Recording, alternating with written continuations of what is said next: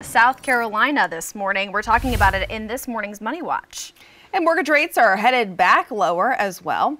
Jane King is live in New York following these stories for us and more. Good morning, Jane. Hi guys, good morning. Yes, mortgage rates fell for a second straight week and back below 3%. So in the week that ended November 11th, 30-year fixed-rate mortgages fell to 2.98%. Well, the global chip shortage is making it harder for shoppers to get their hands on some of the most sought-after tech gadgets for the holiday season.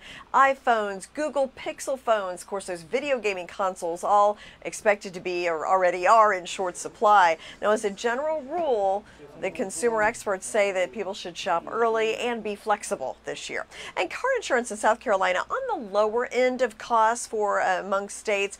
Bankrate says the median cost is $1,512 a year. Now, South Carolina, it says, has an abundance of car insurers, and among the best, according to Bankrate, are Geico, and that was according to their research and consumer surveys. Well, stocks, little changed yesterday. We still got inflation.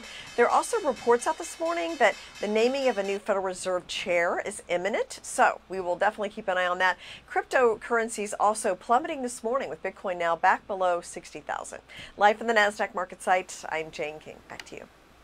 Yeah, Jane, it's good to know about the car insurance, considering just how many accidents we have on upstate roads, but also South Carolina roads in general. That's good to know.